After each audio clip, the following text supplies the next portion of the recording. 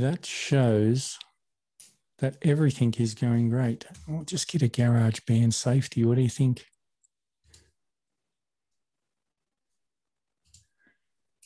Very good. Okay.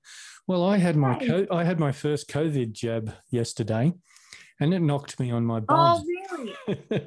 So look out for that. You're very young, so you'll probably be okay. So I'm just recovering. I've got to get the energy up because we've got Kora Naughton here. Let's do it. Kora Naughton's here, guys. So exciting. The young singer-songwriter. Would you call yourself strictly country, or what do you think? I kind of float around a little bit, but I think I'm pretty firm in the country genre. Yeah, definitely. It's fantastic. My wife and I went to Sydney the other day and the weather was atrocious, and we put your album on and it made everything so much better. Oh, amazing. Thank you. And you've had a new album come out on the 20th, wasn't it? Yeah, it was the 19th. I had my album launch on the 20th, but yeah. What was the album launch like? So much fun. It was a sold-out show and the first ticketed event I've ever done, and the first band show that I've done in well over a year due to COVID. So it was really nice to be back on stage playing with my band again.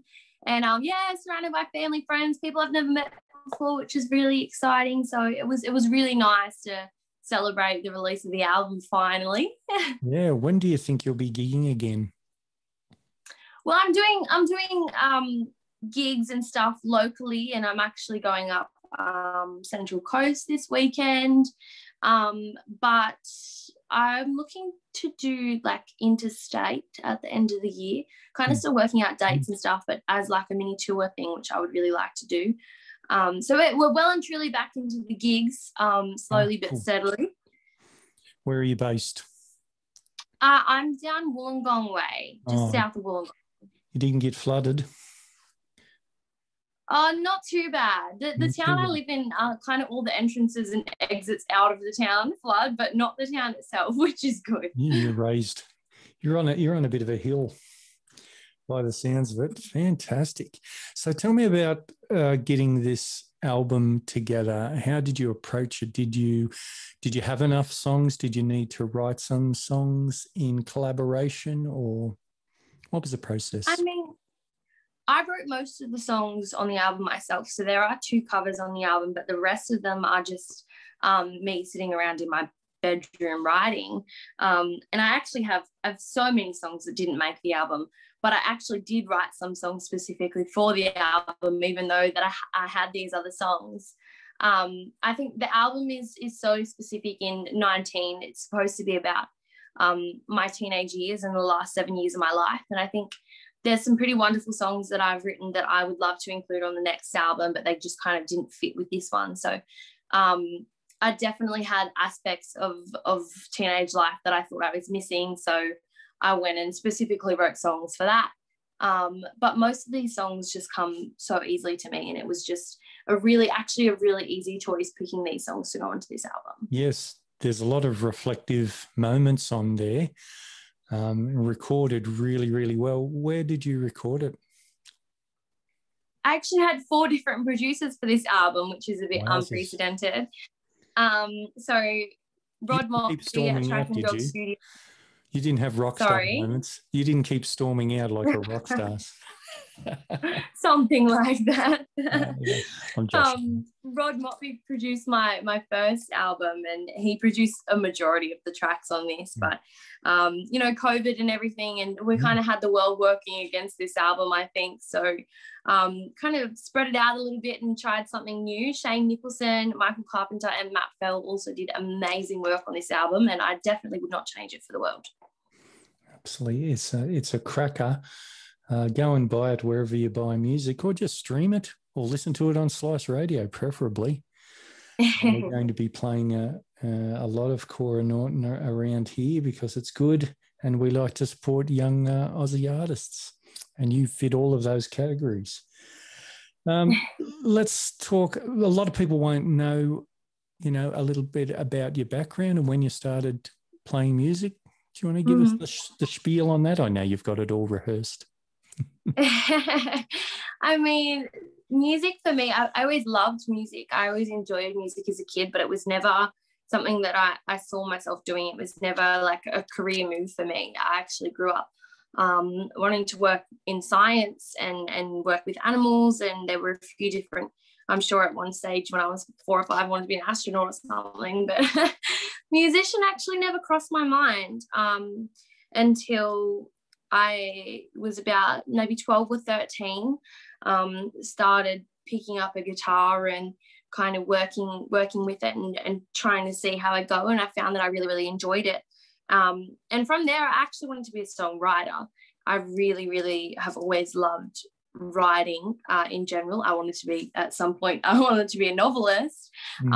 So that's hard. It was That's very hard. I don't know why I wanted to do that when I can write 2.5-minute songs Absolutely. instead of 400-page books.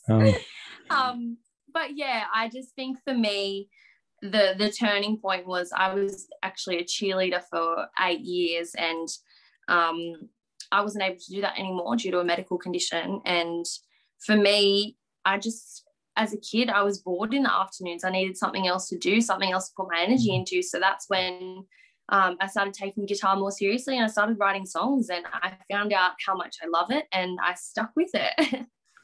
Sounds like you're a natural. You just needed to find your way through. What's your favourite animal, by the way? People want to know.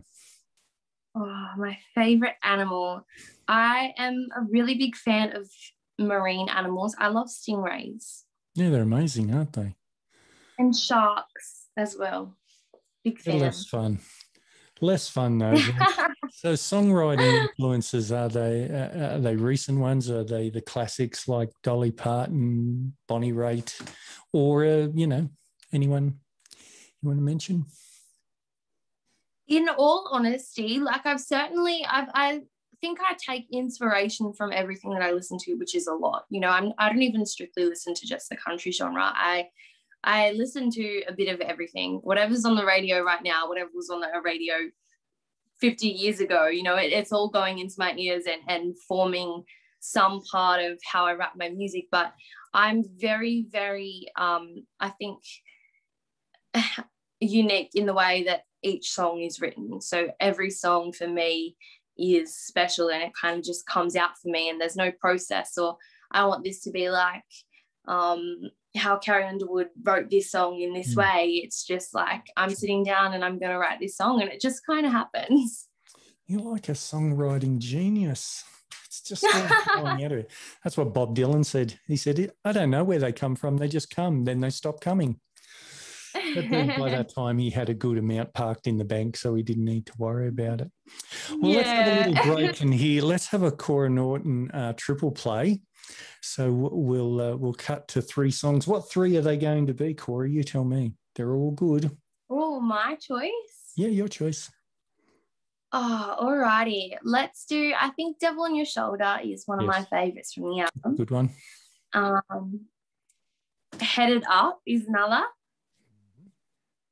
And Last This Summer is the current single. So, All right, we'll be back after these 3 songs with more Kora Naughton chat. And we're back. Oh, my goodness, I'm sweating up a storm here. My goodness. Thought this COVID jab was supposed to make me feel better.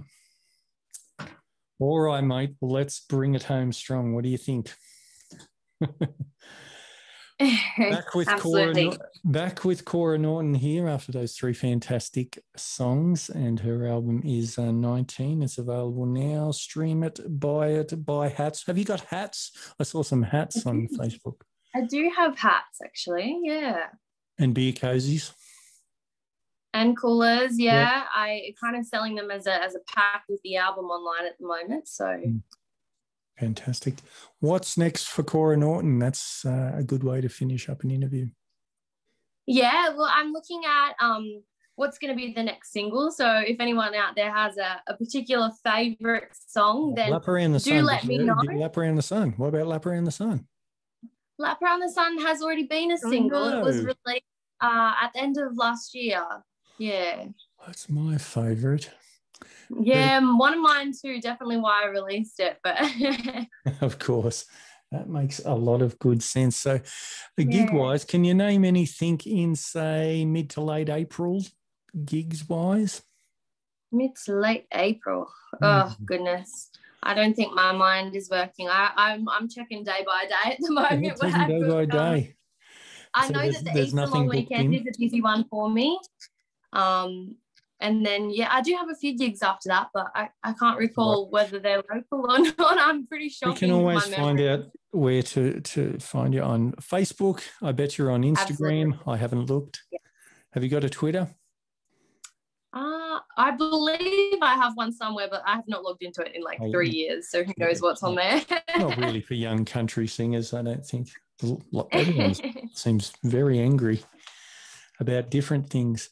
So let's go into a Kora Naughton double play because we want to get a bit more Kora. And what are they going to be? Kora, you tell me. Oh, goodness. Well, I think then if you said you love Lap Around the Sun, let's do Lap Around the Sun. Yes, I win. And maybe my first single that I released from this album way back in 2019, Speechless. Oh, yeah. What about an older song? Would you like to give an older song a shout out? Have you got anything else? I have my oh goodness, I can't even remember what was on my last album. My favorite song on my last album is I Don't Want to Grow Up, which is I will find just that a one. fun I will find that one and add it to the list. Well, you're growing up very slowly and you're growing into a fine young artist, and I can tell that you're very serious about your music, and that's the way to be. And you've got a good team around you, Absolutely. and you're going to have so many gold records, you're not going to know where to put them. That's what I think. One step at a time, but look, I wouldn't complain. Oh, don't be so humble. You got to talk yourself up. Thank you so much, Kora. Thank you so much for having me.